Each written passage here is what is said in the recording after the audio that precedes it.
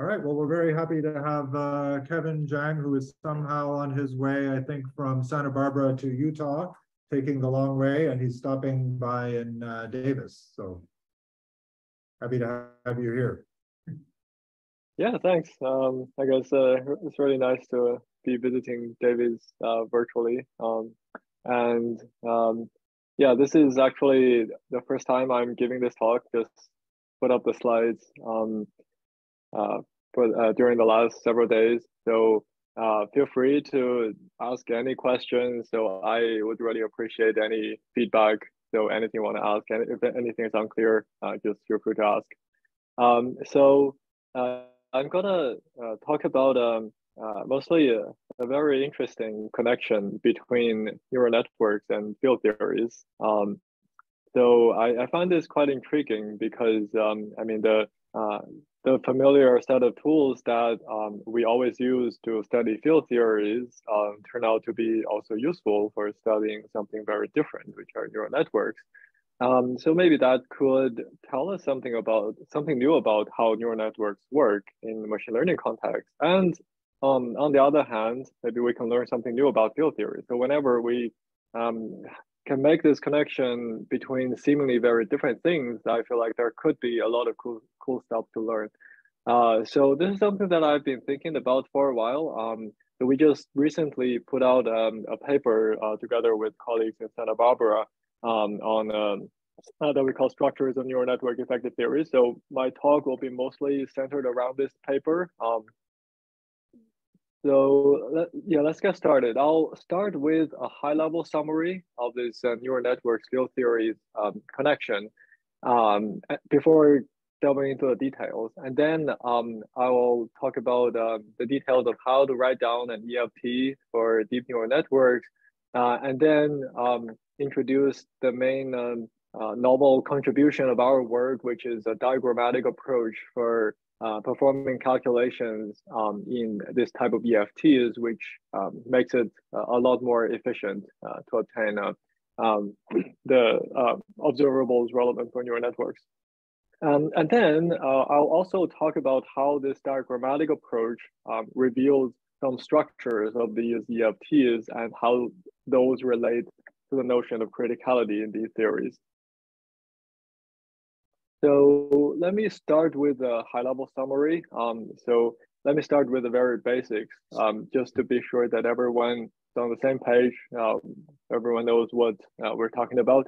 So what is a deep neural network? So basically, a neural network can think of it as a function approximator. So the goal, at least in the context of supervised learning, is that we want to learn a function from some training data set.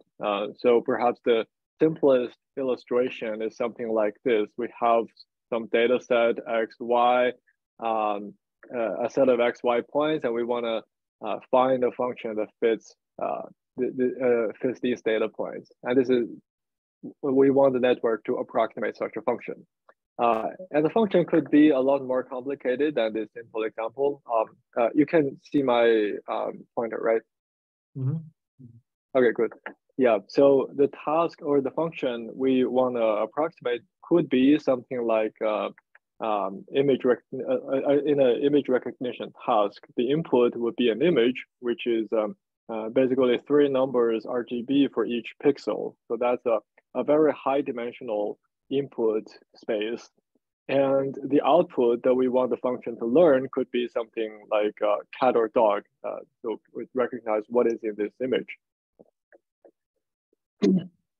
And to achieve this, I guess the modern development has been centered around machine learning architectures known as deep neural networks. And there are various architectures that people have been using. And this is perhaps the archetype, the simplest structure of a deep neural network is known as the multi-layer perceptron.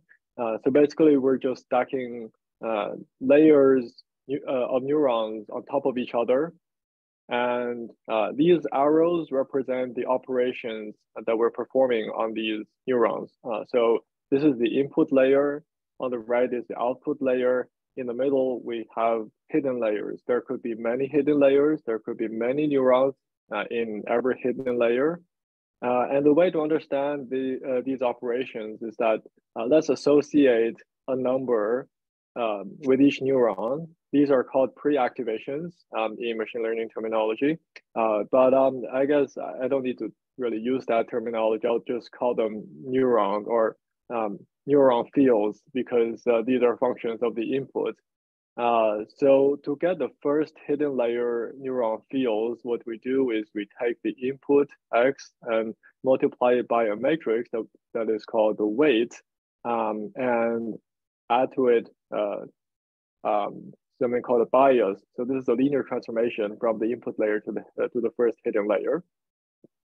And then to go to the next hidden layer, we first apply the sigma function, which is a nonlinear function called an activation function. So this can be something like tanh, or there are also other choices that are commonly used. So this basically makes it possible that we can use the network to approximate a nonlinear function, because otherwise everything would just be linear algebra. So after applying this nonlinear activation function, we just do the same. We just multiply by weights and then add to it a bias to get to the next layer, and so on. We repeat this process until we get to the output layer. So in this way, a deep neural network would be calculating a function that is parameterized by these weights and biases. So these are the parameters that can be trained. And the way we implement training is that we first randomly initialize these parameters at the beginning. So at the initialization, following some probability distributions. And then we let these evolve using gradient descent. So basically we want to minimize a loss function, which could be something like this. So basically calculate the gradient of the loss with respect to each parameter, and then update the parameters to go in the direction that makes the loss smaller. So that is one training step, and then we iterate the process until we find the minimum of the training loss. So that's how a neural network works, basically at the very basic level. And then how to make the connection to field theories. The idea is that instead of considering a single neural network, we consider an ensemble networks. All of them are randomly initialized following the same distributions for the weights and biases. And I already mentioned that for each neuron, we associate with it a scalar field phi of x. And what we're interested in would be the statistics of the ensemble. And that has the natural description in terms of an action. This is exactly the way we study Euclidean field theories. The probability distribution is just exponential minus action. And then once we figure out what the action is, we know the ensemble statistics. We can calculate all kinds of correlators, observables. So why is this useful, or why is this doable or analytically tractable? And the important point is that there is a very simple limit. In the limit where the width of the network goes to infinity, so basically n is the number of neurons in each hidden layer. If that goes to infinity, we actually have a free theory. So the infinite width limit has been studied for a long time. It was first studied in the 90s, and I guess in the machine learning literature, this limit corresponds to Gaussian processes, and in the field theory language, these are free theories. But of course, realistically, we don't have infinitely wide networks, but in practical applications, we do have fairly wide networks. Wide, what this means precisely is that the width is much greater than the depth. Then these would actually map onto weakly interacting theories, and this is where we can use perturbation theory, Feynman diagrams, all these standard field theory tools that we're familiar with to study these systems.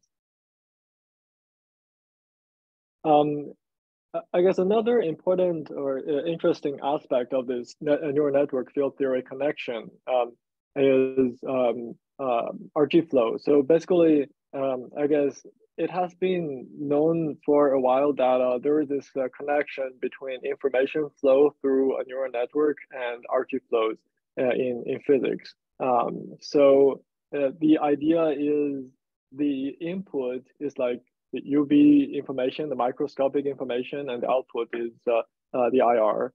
And I guess some of you might have seen this kind of pictures showing how a convolutional neural network is doing in terms of recognizing images. This is from some classic work showing this point. Like so there are many hidden layers. In the first few hidden layers, the network will try to identify the low-level features.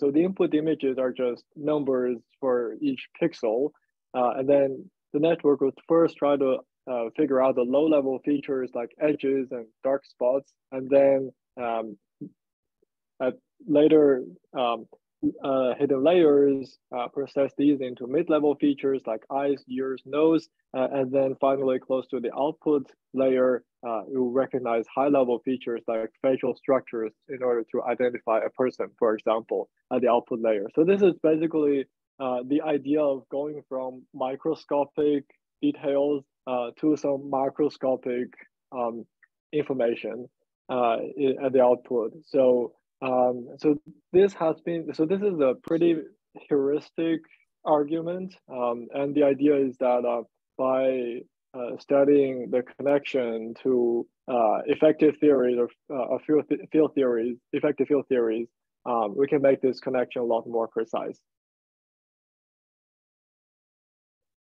And one interesting phenomenon is that we actually generically have exponential scaling in deep neural networks. And the reason is we're basically multiplying a lot of matrices together when going from the input to the output. And that's why something like a neural network is prone to exponential behavior. So that corresponds to flowing to a trivial fixed point in effective field theories. But that is not good for machine learning because we would have something either blowing up or going to zero exponentially, and that corresponds to numerical instability or loss of information. So we would like to avoid that. And the way to avoid that is to tune the network to criticality. So there's a notion of criticality that has been studied more recently. And the idea is that at criticality, instead of exponential behavior, we have parallel behavior, and that corresponds to a non-trivial fixed point in the field theory language. So I think this line of research, making connections between neural networks and field theories, is quite exciting. I guess there are two aspects. One is, can we understand better what a deep neural network is doing? Like for a long time, we have been saying that deep learning is like a black box. It just works. They don't know how it works. But I guess recently there has been a lot of effort trying to open the black box to see what deep neural networks are really doing, what is happening in deep learning, why deep neural networks can do so well to learn things while they might fail in some other cases. So there is a large literature on this recently. I mean, some of them are by physicists, and I think it's very, very interesting that a lot of the tools that we have been using to study theoretical physics, either it's field theory or some other statistical systems or complex systems, those can be applied to understand deep learning. That's pretty cool. And actually, I should mention in particular this excellent book by Robert Yaida and Hunning, which came out a couple of years ago. And this is which basically motivated us to get into this subject, and our work largely builds on this very interesting book.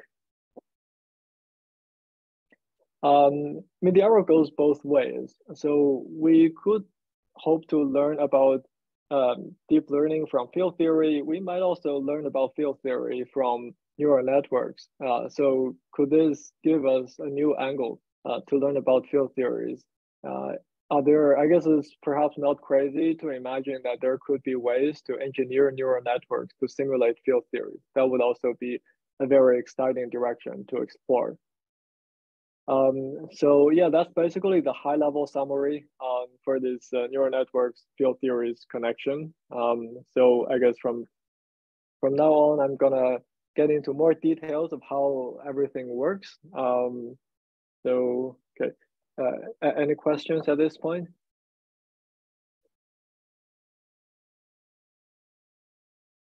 Okay, so oops, sorry, let's move on. So how do we write down an EFT of deep neural networks? So to define, well, to initialize a deep neural network, we need to specify a couple of things. So first of all, architecture hyperparameters. So these are basically like the depth of the network, namely the number of layers, and the width, the number of neurons per layer, the input layer, the output layer, and all the hidden layers. And we will be interested in the regime where the hidden layer width are large, so we can make an expansion in 1 over the hidden layer width. And recall that the network is performing this type of operations going from one layer to the next, applying a nonlinear activation function multiplied by weights and then add with the bias. So these are the network parameters, W and B, and these are initially drawn from Gaussian distributions with mean zero and variances given by CW and CB. So these are called initialization hyperparameters. So these are hyperparameters because they determine how the parameters are sampled from the distribution. Okay, so we will talk a lot about hyperparameters and what follows. So yeah, just keep note of the notation CW and CB here, just how these parameters are initialized. And as I said, the idea is that instead of considering one deep neural network, we're going to consider an ensemble of networks. And for each network in this ensemble, we're going to draw the weights and biases from the same Gaussian distributions. And then we're going to calculate the statistics of this ensemble at initialization. And that is what we want to map onto an effective field theory action via this equation. So I'm going to start talking about the derivation of the field theory action on the next slide.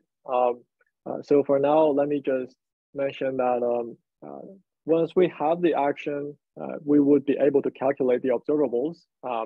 And the observables of interest are the neuron correlators.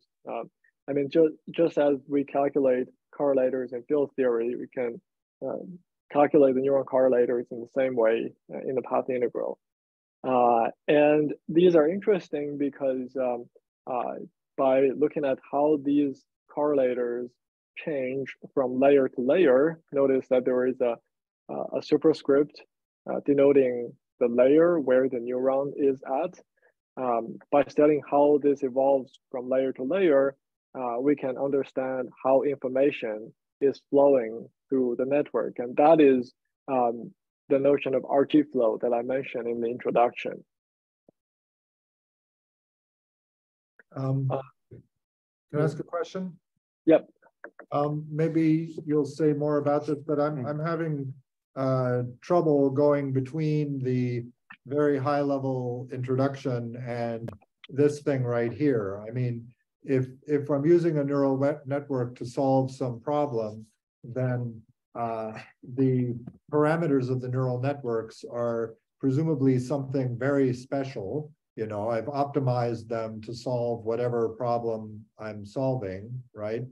And here you are telling me about what happens when I have a Gaussian distribution of those things. So it's not clear to me why this observable that you've defined here is useful if I'm interested in neural networks to solve some particular problem.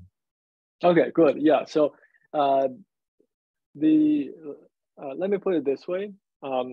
So for all I'm going to talk about in this talk, the connection between neural networks and field theories is made at initialization. And the reason is at initialization, this is where it is most straightforward to write down the field theory action corresponding to the ensemble of neural networks.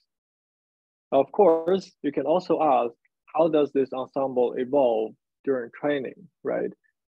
And you can imagine that during training, this ensemble will, the action will evolve from this initial action to some different action. There could be a final action after training that will tell us what a fully trained network is doing.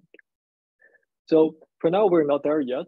That requires introducing a lot more technical details.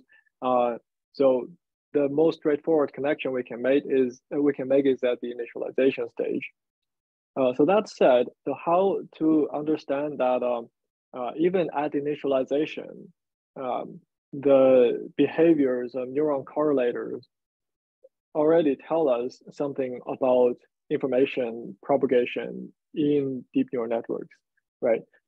So there are several aspects of it. I guess I won't be able to talk about the full details of everything, but I can talk about the rough idea.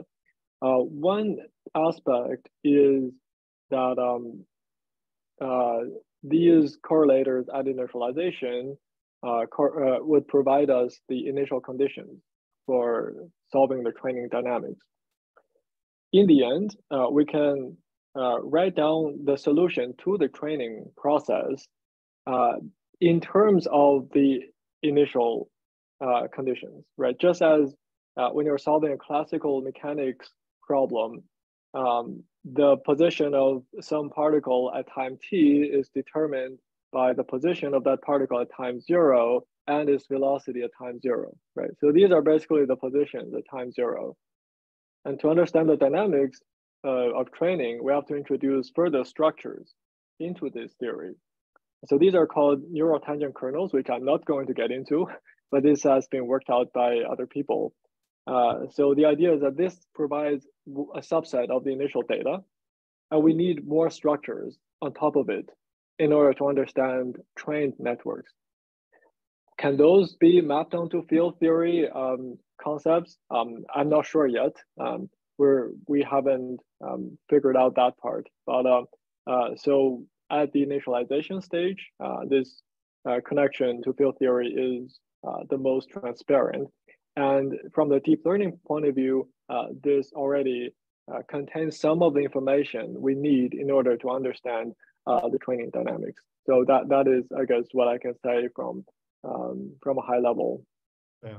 So I think I get it. I think it's sort of like you can imagine that these correlators are sort of the response functions to perturbative training. Like, let's say you're just changing one node or a few nodes at a time relative to this initial thing. This is kind of telling you the response of the system to those kind of small changes in the initial programming. Can I think of it in that way? I'm not totally sure. I mean, the response you might have to introduce additional operators or additional degrees of freedom to capture that. I haven't thought about it in that way, but okay. Yeah, I'm not quite sure. Okay, all right, thanks, but that's helpful. Great, thanks. Yeah, so I guess I should have been clear on this. So we are establishing this connection between the neural network ensemble and EFT actions at initialization. That's where things are most straightforward to write down. And yeah, if we want to consider training, which we can, there are a lot of additional structures, which I'm not going to talk about.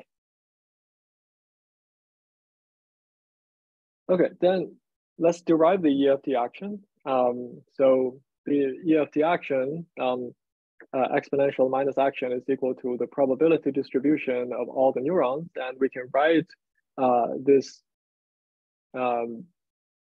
joint probability distribution as a product of conditional probability distributions. So basically the distribution of the first layer neurons, and then condition on that, what is the probability distribution of second layer neurons, and so on. So we just need to figure out how to write down the conditional probabilities from the L-1th layer to the Lth layer. And that's pretty simple because the rule for determining the values of the Lth layer neurons from the L-1th layer neurons is deterministic, which means it's a delta function. It's a product of delta functions, one for each neuron and at each data point. And then we convolute this with the probability distributions of the weights and biases. Well, the probabilities that we sample these weight and bias parameters from. So these, as I said, will be set to Gaussian with variances determined by CW and CB. These are the hyperparameters. And then we can write the delta function as an integral over some auxiliary parameters lambda, and it also becomes an argument of the exponential. And then once we have done that, we can easily integrate out the weights and biases from this integral because it's just Gaussian. And then once we have done that, we can integrate out also the auxiliary parameters lambda. And again, the integral is Gaussian. So everything is pretty easy analytically. In the end, we get something like this. So this looks like, again, it looks like a Gaussian. Well, it is a Gaussian with respect to phi L, the Lth layer field. But the important thing is that this quantity that appears in the middle, that we call GL, this is not a constant. This is an operator built from the L-1th layer field. And the expression is a sum over the previous layer neurons.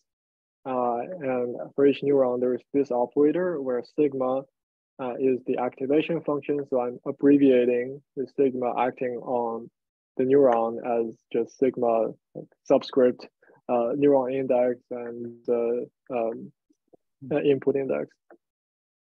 So this is an operator. So what this is telling us is that this is an interaction between the Lth layer neurons and L-1th layer neurons.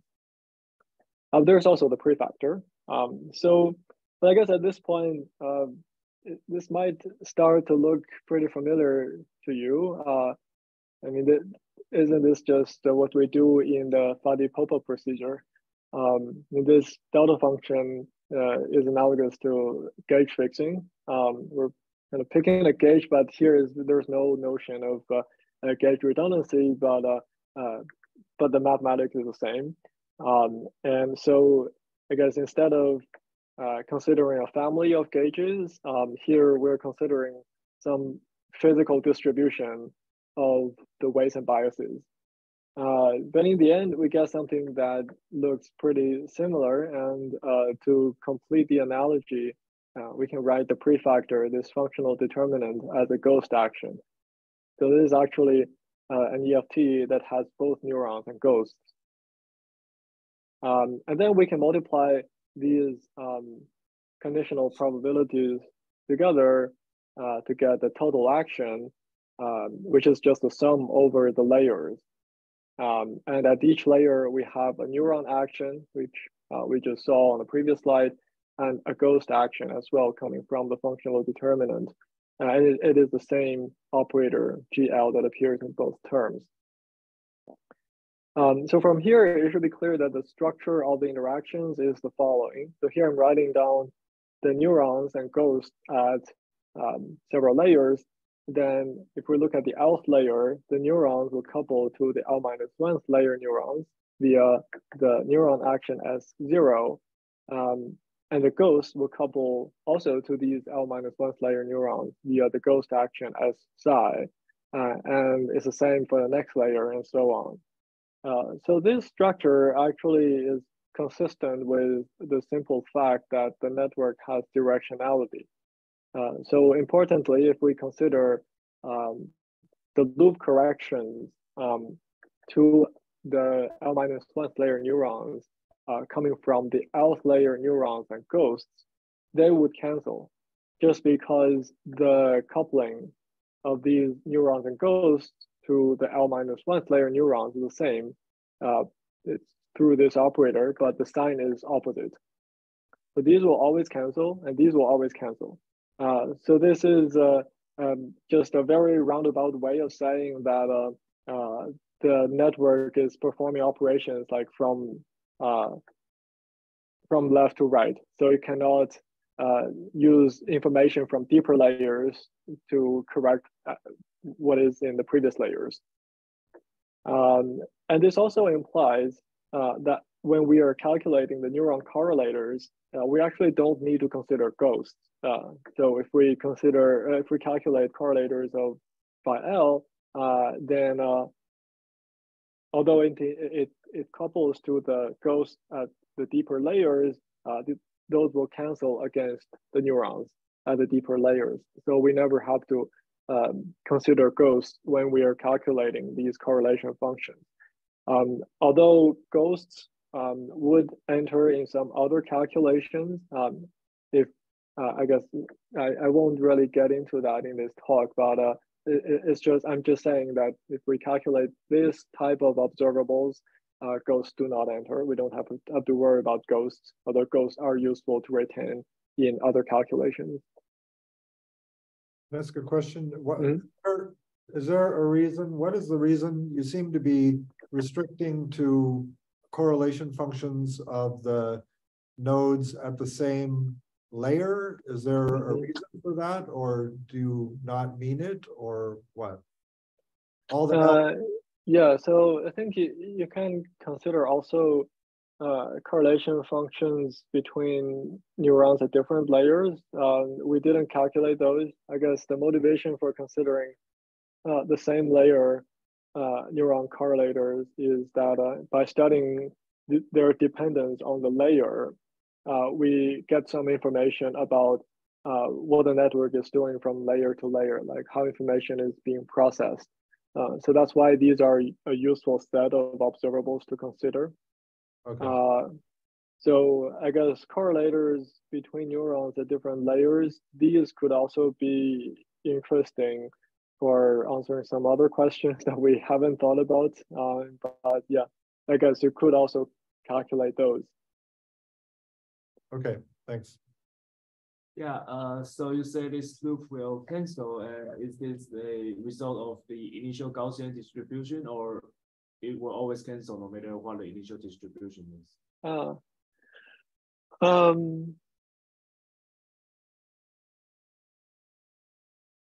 Yeah, how much does it depend on the initialization distribution?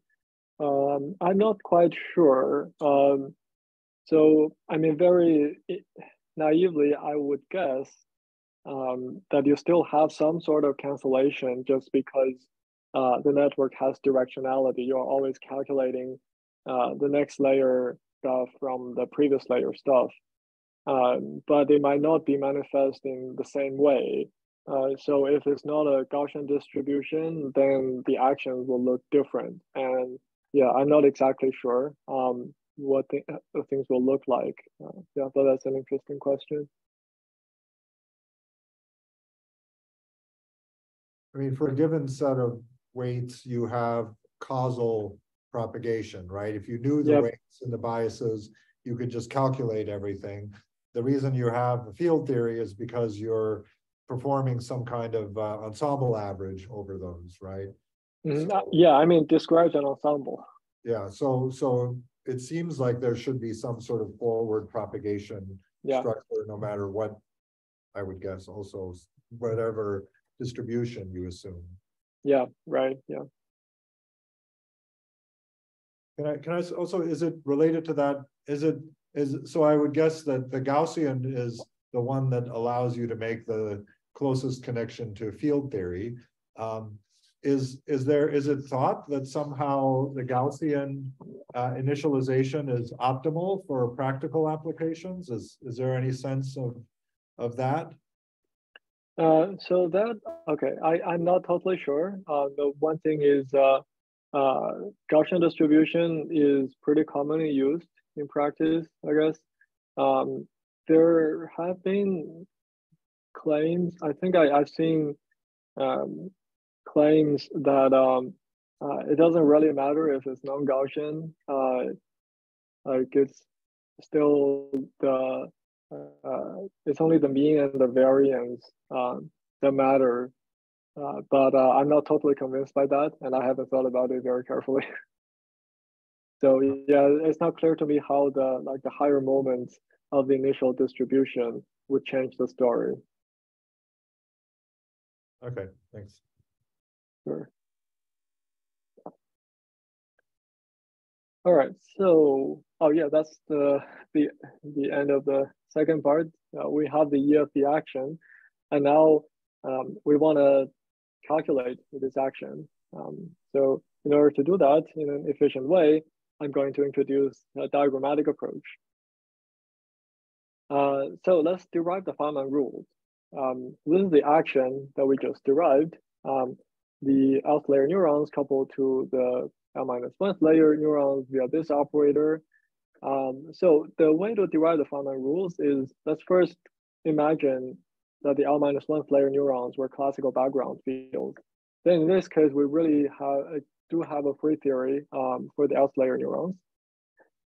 So the 2-point function is just this operator GL, and the 4-point correlator has 3 terms.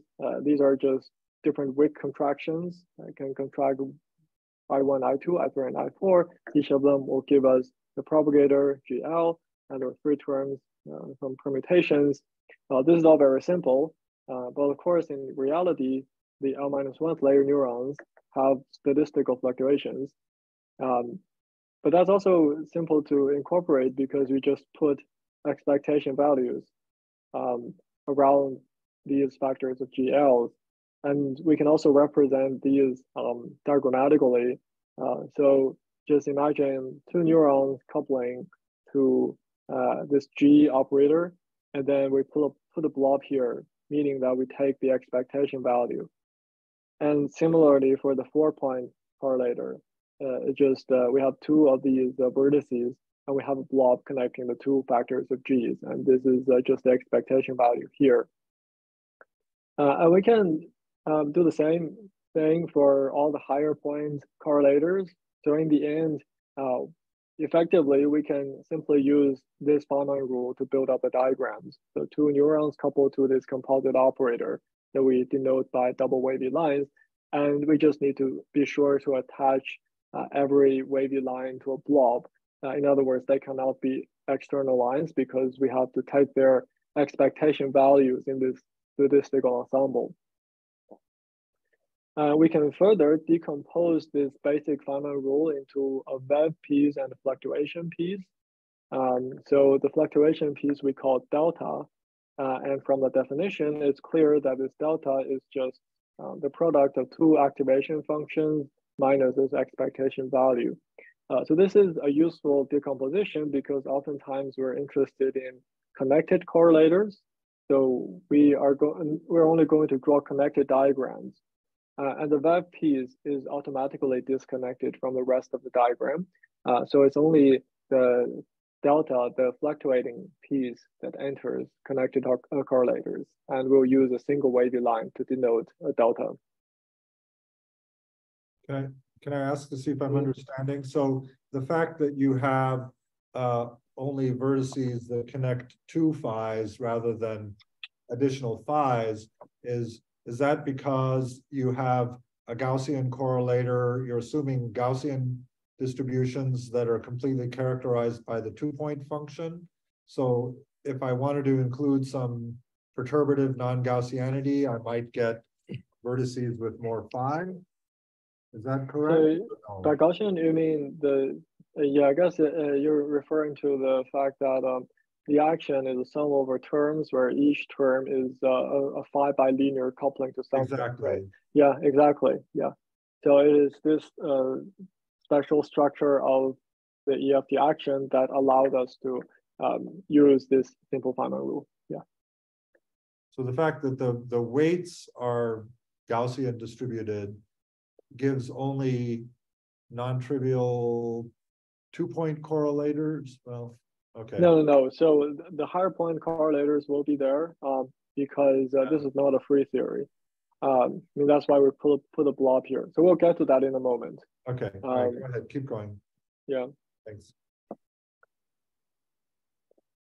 So now we have the Feynman rule. Now it becomes clear why this is a 1 over n expansion. So each interaction vertex between two neurons and the delta operator comes with a factor of 1 over n, where n is the hidden layer width.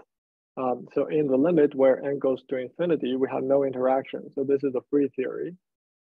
And for finitely wide networks, n large but finite, which is the case that's most relevant in practice, we will have a weakly interacting theory where all the interactions are proportional to powers of 1 over n, and that is what allows us to perform perturbative calculations. So all the observables can be calculated order by order in 1 over n, and we're going to be interested in the connected correlators and their Archie flows. So yeah, basically a general result is that a 2k point connected correlator scales as into the y minus k. So the 2-point correlator is order 1, 4-point is order 1 over n, 6-point is 1 over n squared, and so on. So there is a hierarchical structure of the size of the couplings or the connected correlators. So yeah, let's start with the 2-point correlator. Actually already showed how to calculate it. It just comes from the basic Feynman rule. Just put a blob here. It's the expectation value of this GL operator. We can make an expansion in 1 over n, called the coefficients Kp, where P is 0, 1, 2, etc. The leading order 2-point correlator is K0. And to calculate it, we simply use the free theory, or the n going to n going to infinity limit for the previous layer to calculate the blob. So this is just an operator of the L minus 1th layer neurons, and we need to calculate the expectation value of it. We calculate it in the free theory, meaning that we use free propagators K0 at L minus 1th layer to calculate this. And just plug in the definition of this operator, this is the result. So this is a recursion relation that allows us to determine K0 at the Lth layer from K0 at the L minus 1th layer. This is known as the kernel recursion in the machine learning literature. K0 is known as the kernel.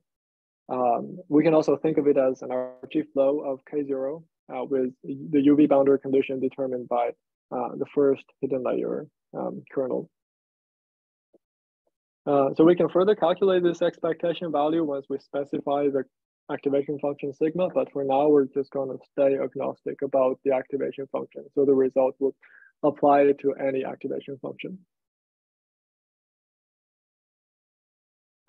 We can move on to higher point correlators. Let's look at the connected 4-point correlator. So here we're going to look at diagrams like this. So 4 neurons at the Lth layer, 2 of them would couple to a delta, and the other 2 couple to another delta. These are single wavy lines, and then the delta is attached to a blob. So in order to calculate this, and I should mention that there are 3 terms related by permutations of the neuron indices, and this is one of them, where 1 and 2 are connected, 3 and 4 are connected. To calculate this, noted that there is a sum over neuron indices for the internal delta insertions. So there are 2 cases to consider. Either J1 and J2 are the same index or they're different. If they are the same, then we can basically use free theory to calculate the blob in the middle. And we can easily write down the expression, which is the correlator of 2 factors of deltas calculated in the free theory with propagator K0 at the previous layer. And overall, this is scaling as 1 over n, and the reason is each vertex is 1 over n, and then we have a sum over neurons that's a factor of n in the numerator. So overall, it's 1 over n. The second contribution is where we have different neuron indices on the two sides. And then we cannot use free theory propagators to connect the two because the free theory is flavor preserving. You cannot propagate from one neuron to a different one. So the leading contribution would be if we insert a connected 4-point correlator of the L-1th layer, represented by this smaller blob. So in this way, we can write down the expression, which I will explain in a moment.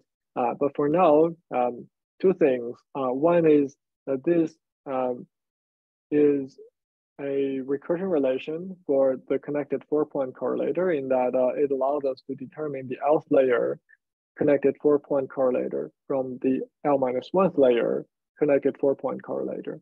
And of course, also the L-1th layer 2-point correlator. And the second thing is that this second diagram also scales as 1 over n.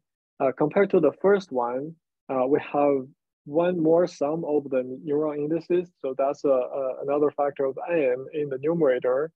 But then we also have a factor of 1 over n coming from this vertex insertion. So consistently, each connected 4-point correlator will scale as 1 over n. Okay, so now let me try to explain the expression corresponding to the second diagram in a bit more detail, just so that you know how this how these Feynman rules are being used in practice. So these two factors in the end are easy to understand. These are just the blobs. These are correlators between delta and two factors of phi. And then this factor is also easy to understand. It comes from the insertion of the connected 4-point correlator of the L-1th layer. So the remaining factors, so this 1 over 4, this is a symmetry factor because exchanging these two neuron propagators will give the same diagram. Exchanging these two would also give the same diagram. So there's a factor of 1 over 1/2 times 1/2 from symmetry factors. It's just standard from the way we would normally use Feynman rules. And finally, these factors, these are inverse propagators. So why are they here? So the thing is, when calculating a blob like this, which corresponds to the correlator here, this would include the propagators that go into this blob. And the same is true for this smaller blob for the connected 4-point correlator, V4, this factor here. So this V4 would also include these propagators going into it. So we're actually double counting every internal propagator. So that's why for each internal propagator in this type of diagrams, we have to write an inverse propagator just to make sure we don't double count. So this is the first line of the equation. It can be written more compactly as the expression on the second line by using Greek contractions. So the idea is that we're contracting each of these phi's with the phi's that are contained in this delta operator that amounts to taking functional derivatives. And by this weak contraction, we get factors of the propagator, which cancel the inverse propagators. So it can be written more easily in this form. So this results, the RG flow or the recursion for the connected 4-point correlator, it was worked out previously, and we just found the diagrams give us an easy way to reproduce all of these results. So I guess what makes the diagrammatic method really powerful is that it's really easy to go to higher orders. So I guess to go to higher orders, there is some additional technical detail I need to introduce. The basic building blocks are actually something we call star blobs, which are defined by just a regular blob, a correlator, minus some of the contributions from weak contracting the phi fields going into it. So I guess without going into details, this basically takes care of a lot of the disconnected diagrams. So in the end, we want to calculate connected correlators. So we want to subtract all disconnected diagrams. That takes care of a lot of that, and also takes care of like there are certain contributions that would otherwise be double counted, but by implementing this subtraction, we take care of that as well. So that all of these are details which I'm not going into, but in the end, there is a very simple expression associated with each star blob, which can be written as functional derivatives of product of deltas. And we can calculate. Yep. Sorry, can I ask a question? So, sorry, I could have asked this at any time really, but it just occurred to me. So, how many, I'm trying to understand how many parameters this theory has. So it seems like you would need to specify some kind of width, or at least widths to say what what the Gaussian distributions are, right? Like how wide is the distribution for Wij? Actually, is it what exact ensemble of matrices is it? You know, are they symmetric matrices? What are they, right? So there seems like there's in principle a large number of parameters in there. Okay, let me first be sure I understand what you're asking. So there's a difference between the parameters of the neural network and the parameters of the EFT. Yeah, I'm talking about right? the EFT, the ensemble. The EFT, right. So for the EFT, the EFT parameters are the neural network hyperparameters, right?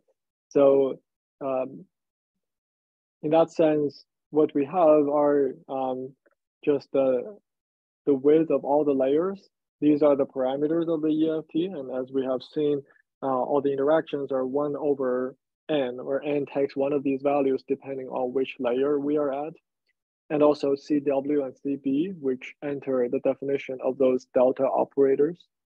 So, I mean, these could be different for each layer. So these are all the parameters we have that determine all the couplings in the EFT. So W is a matrix, right? Right. So, yeah. So yeah, I mean, for a given L, what kind of an ensemble is it? Are you assuming it's a symmetric matrix? So every Wij, every component of this matrix is independent. Okay. So they're all independently drawn from Gaussian distributions with this variance. And so you just assume that every entry has the same variance for both W and B. Yeah. It's allowed to depend on the layer. Okay. Right. So you did say that. Okay. I guess I just. Yeah. Sorry. No, it's fine. Thank you. Okay. Can I ask a question? So sure. I want to clarify. So the different x1, x2, this position actually represent one neural network inside the ensemble, right? Can you say again? I'm sorry. So each x1, x2, this position vector represent one of the neural network inside the ensemble. So x1 and x2 are the input to the neural network. Okay. So basically in the field theory, on the field theory side, these are just the normal space-time argument of the fields. So each field phi takes value at a point x in input space. Okay. And is there an index? I mean, which index run from 0 to the number of ensembles n? Like the number of the ensembles, like we know. Is there any index here representing how many networks inside the ensemble, or how many networks are in the ensemble? No, because I mean, effectively that is infinity, right? It's right? Yeah. Well, it is.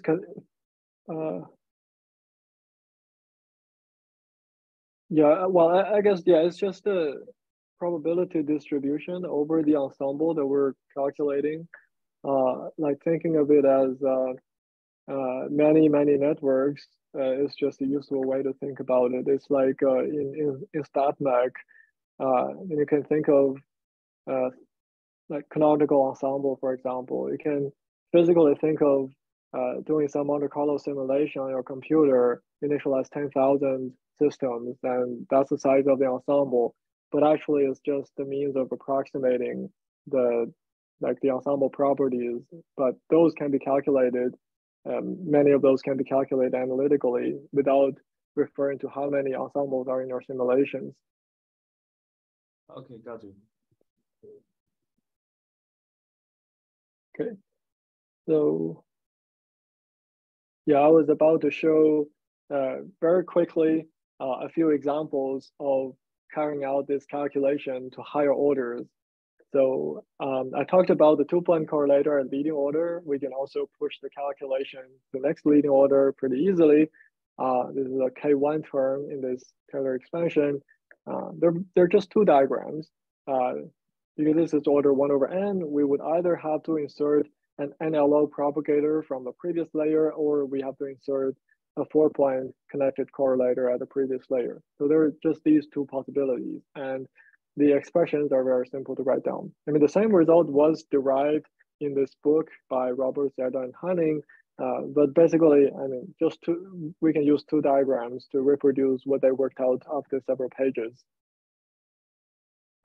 And we can also derive some new results that had not appeared in the previous literature. So can calculate the connected 6-point correlator, which is also pretty easy. There are only 4 diagrams, and also 8-point correlator. There are a few more diagrams, but again, the value, the expression corresponding to each diagram is pretty straightforward to write down. So this is just showing you like this is a pretty efficient, systematic framework that we can push to higher order calculations.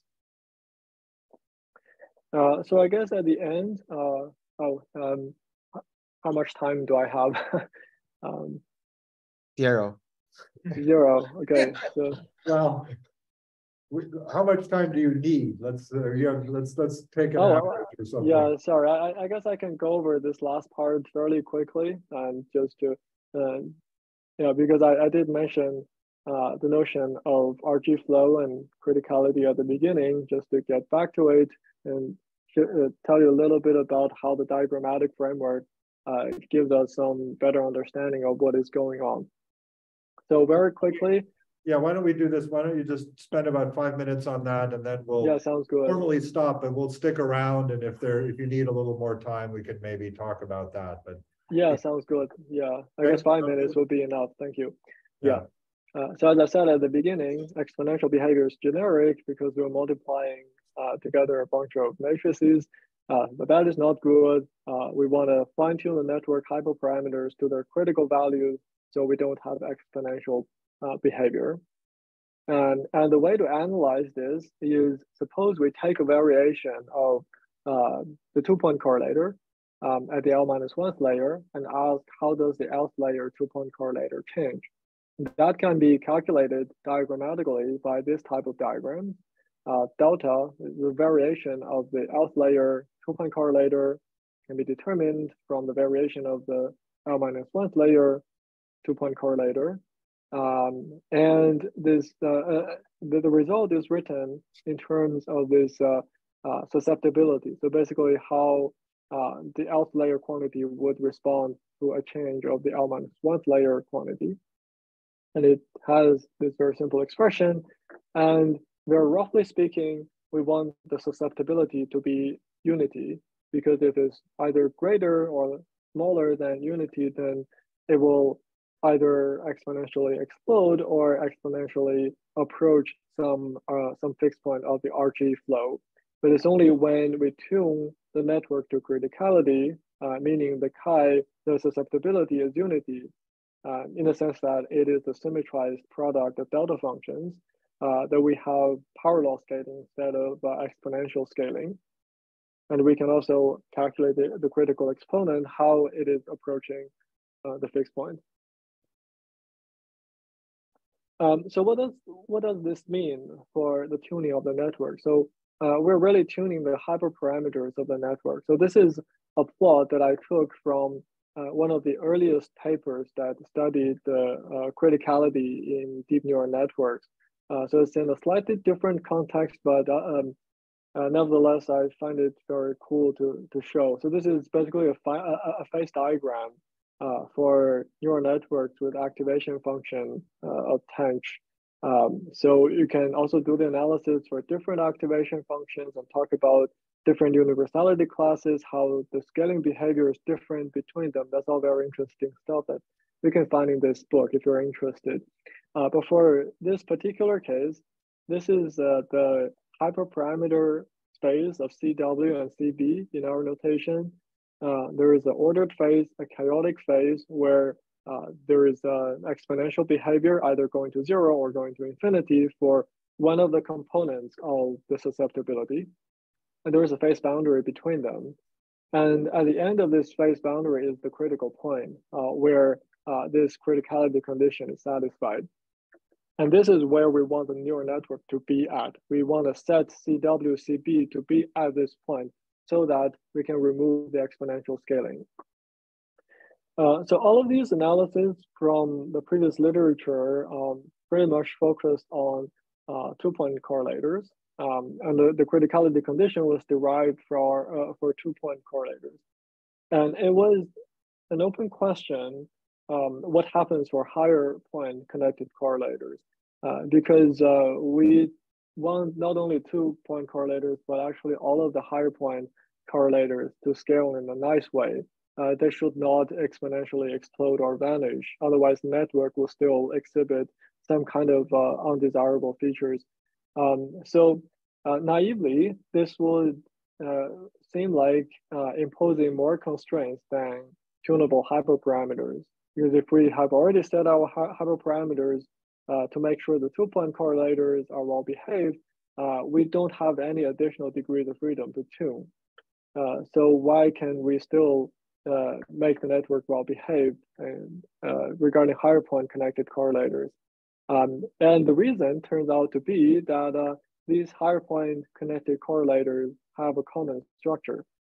So we can do the same diagrammatic calculation for the 4-point correlator, and it's basically two of the diagrams from the 2-point correlator calculation. We just glue them together. The same structure on both sides of this diagram, and again, we get the same susceptibility factor we introduced for the 2-point analysis. And it's the same for higher point correlators, and generally for arbitrary high point correlators, it's always going to be a symmetrized product of susceptibility factors. So this actually implies that there is a single criticality condition which we have derived from the 2-point analysis. And once that is satisfied, we actually ensure power law scaling for all connected correlators. So this is what we discovered very nicely from this diagrammatic approach. This is something that confused me for a while, but in the end, we figured it's really because of the structures of how the RG can be calculated from diagrams that makes it really transparent. So yeah, I've used up my 5 minutes, I guess. So let me just conclude by saying that I think it's a really interesting direction to explore the connection between neural networks and field theories. Yeah, we have proposed a diagrammatic approach, and that helps reveal some of the structures of the RG calculations that underlie the successful tuning to criticality of deep neural networks. So yeah, thank you all for listening. I'm happy to take more questions. Okay, thanks.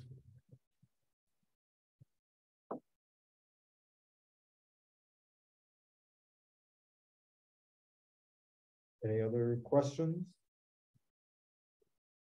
Where are you now? Where am I now? Yeah. I'm still in Santa Barbara. This is Okay. my KITP office.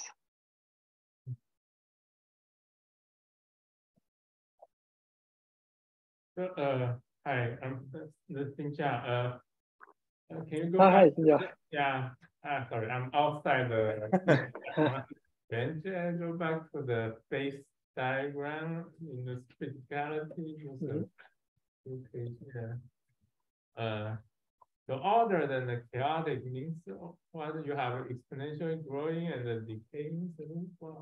Yeah, so I guess to be more precise, this is showing the phase diagram for one of the components of the susceptibility. So by that I mean the susceptibility defined in this way. It has four arguments: x1, x2, y1, y2, right? So it's a tensor in the input space, so it has different components. And I believe what I looked at is one of the components that characterize the distance between two inputs. So you would ask whether the distance would grow exponentially, or will the two inputs will converge to the same output. So that corresponds to the chaotic and ordered phases respectively. And the boundary is where the distance between the two inputs would just stay constant, or it scales in a power law manner. But of course, there are other components of this tensor, and in the end, it's only at this point where we have criticality. And also, this critical point, you need the CD to be 0. That means the B counter should. Right. Yeah. Right. So the bias should be 0 at initialization. Yeah.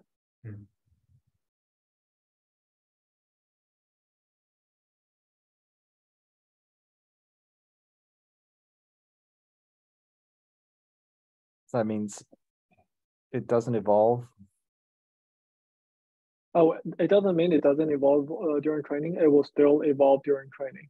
This is just initialization to make sure that there's no exponential behavior for a network at initialization.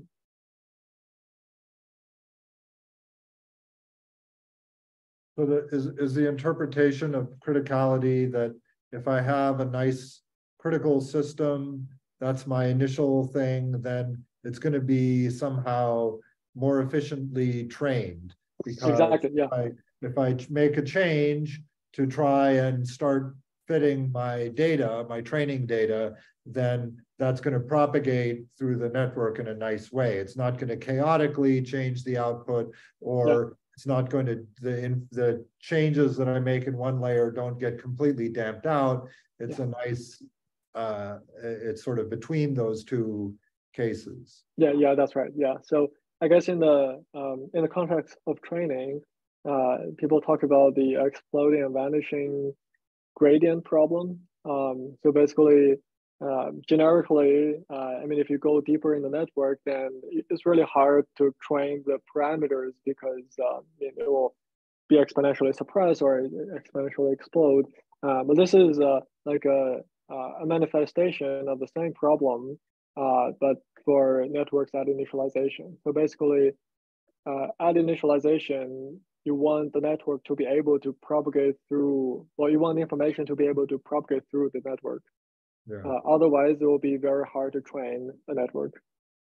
So I would guess you would want to have, there's some critical exponent that tells you what the power is, and you would want that to be such that the fall off is as gentle as possible, right?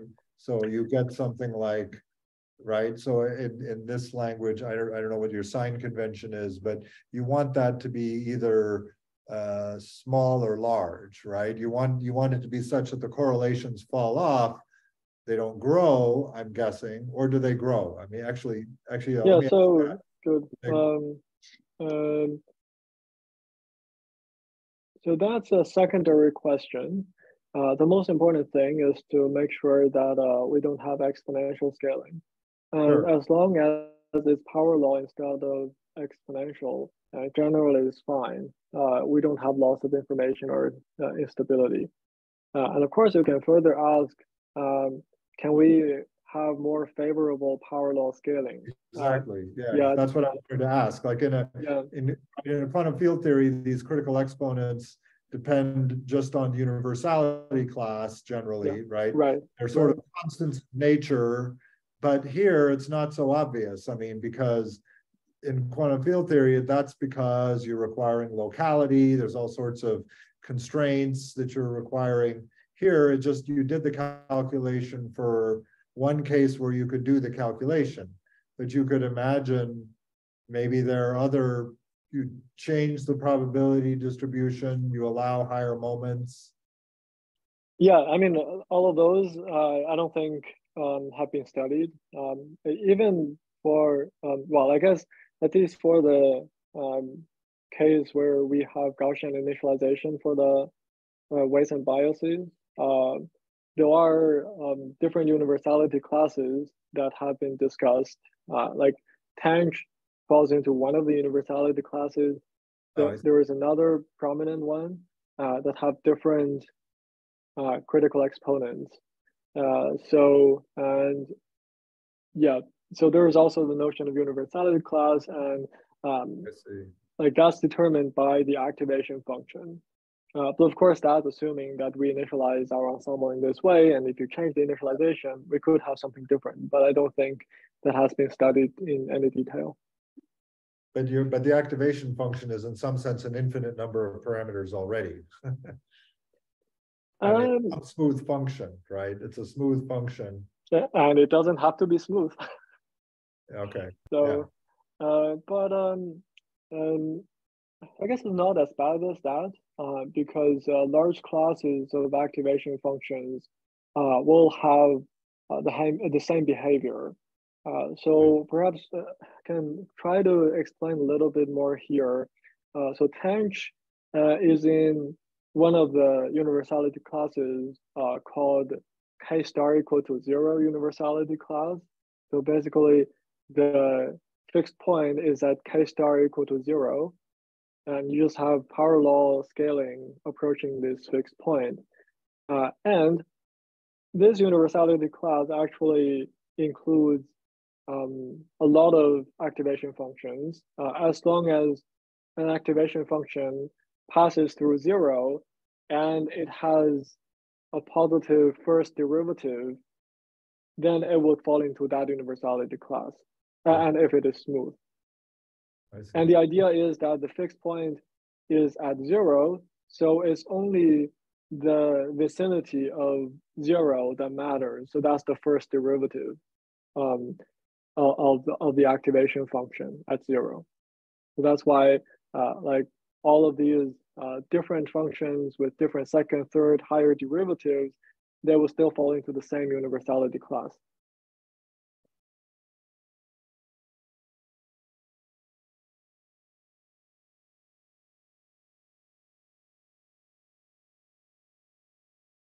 So in some ways, this naively looks like the opposite of field theory, in the sense that, you know, in each layer, you're really assuming that everything is connected to everything else with an equal probability. So there's no notion of locality, right? Yeah.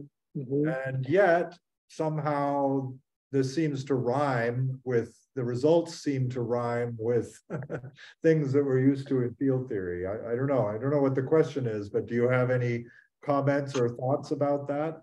Yeah, I mean, that's a very good point. I mean, so this is a very, I would say, non-canonical or non-standard type of, or unfamiliar type of field theories.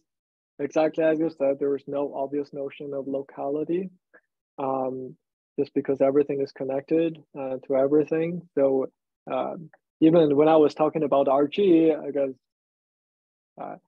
the caution is that this is not like from, there's no energy scale associated with it. It's really just an analogy. It's not to be taken too literally. But there are other things we can study. Like people have looked into how symmetries, either internal or space-time symmetries, would manifest in this connection. So that is a meaningful set of questions to ask. Locality is more difficult, and I don't think there has been really any discussion about it. I think Jim Halverson and collaborators have been trying to work on it, but I don't think they've worked it out. But they had some very interesting discussions about symmetry. Yeah. So I don't know anything about neural networks, but if I really was hyped up about the RG analogy, you know, I might try to say something like, okay, my input is extremely high dimensional. My output is super low dimensional, right? It might be just a yes or no answer. So maybe I should think about it like coarse graining somehow. I start with very large amount of information, and so maybe I should be trying to think about the ends, right? The number of nodes in each layer as sort of slowly decreasing. Is that a thing? I mean, is that something that people try to do in neural networks? Try to somehow force the network to boil things down in a, you know, is that? I guess it depends on the details of how you do it. Like naively just shrinking the network width would not work because so yeah, here's a way to understand it. Recall I was talking about the 4-point connected correlator, and it scales as 1/n. And the 4-point connected correlator, the physical meaning of it is really the fluctuations of the 2-point correlators. So if n is made smaller and smaller, the 4-point connected correlator will grow. That means we have more and more fluctuations. That is something we don't want. So in a sense, the fact that we have a wide network is really is important in that it suppresses fluctuations. So basically, we are interested in not only how a network would behave on average, but also if you initialize two different networks, how different would they be? Like, what is the uncertainty in your final prediction? You want to have control over that. So that's why I guess naively making the layers more and more narrow, I don't think it will work. Although I guess there are other tricks you can play, but that's I guess yeah, beyond what I know about. But eventually you end up with just say one node if they're the right. So are you saying that no, it's only the hidden layer where they have whatever, 1,000, 1,000, 1,000, 1,000, 1,000, and then one. The last thing is yes or no, cat or dog, and that just distills a huge amount of information in one step down to a yes or no question. All I was talking about are the hidden layer width should be large. So I was just saying naively reducing the hidden layer width would not work unless you play some tricks. So the output, of course, there are only order 1 nodes. It could be 1 or could be a few, but not many. That's okay. But it's about the hidden layer width. But somehow that doesn't cause problems. Going from 1,000 down to 1 or 2 doesn't cause problems, but you're saying gradually decreasing it would cause a problem. Yeah, so okay, here's maybe an intuitive way to see this.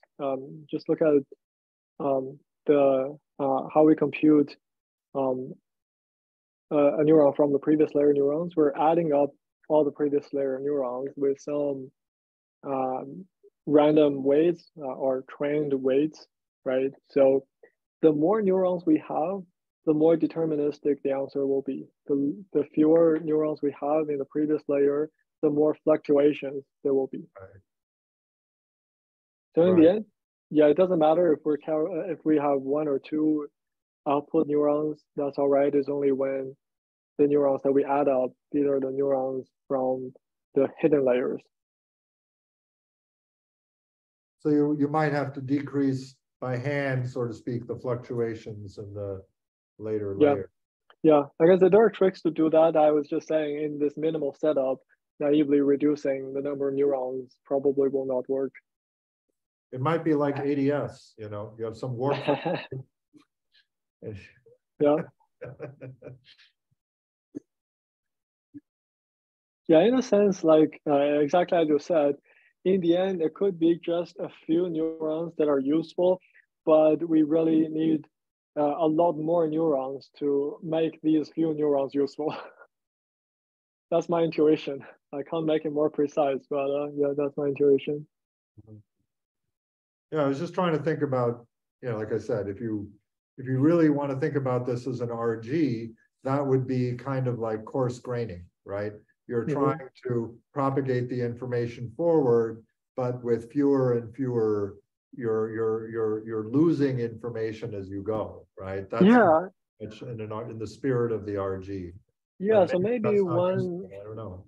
Right, maybe one question that is worth asking is, could we define certain measures of, I don't know how to call it, scale or certain measures of information loss or scale or RG scale that we can track the evolution of across the layers. So that will map onto the notion of coarse graining. That could be possible. Yeah.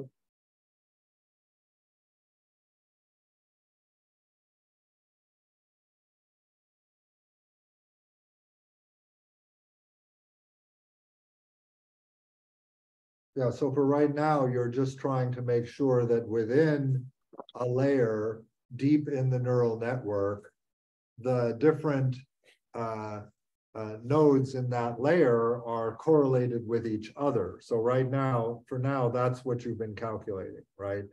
Right, yeah. You want to say that what you don't want is that they are somehow chaotically correlated, Right, yeah. But on the other hand, you don't want them to be independent random variables. Somehow right, those extremes is bad for information processing. But you haven't explored really the dimension of optimally propagating information through the neural network. Right, yeah. Okay.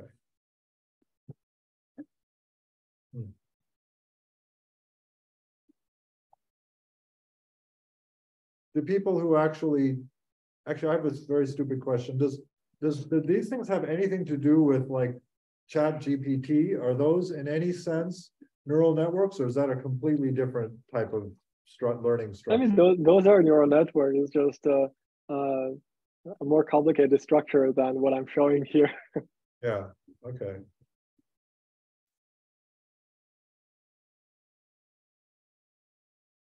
Huh. So in some sense, you used to be in the middle of the 20th century. Physicists were working on bombs to destroy the world, but now you're working on different ways of destroying the world. I don't know. Artificial intelligence. Yeah, we won't destroy the world by trying to understand more about field theories. So I'm happy with it.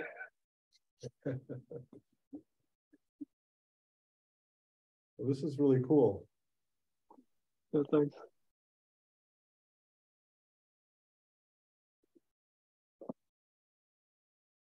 So are you guys continuing with this? Are you still thinking about this? Are there any next steps you're thinking about? Yeah, so maybe we should stop the recording now. Sure. Stop the recording. We should have stopped that a while ago. Yeah, so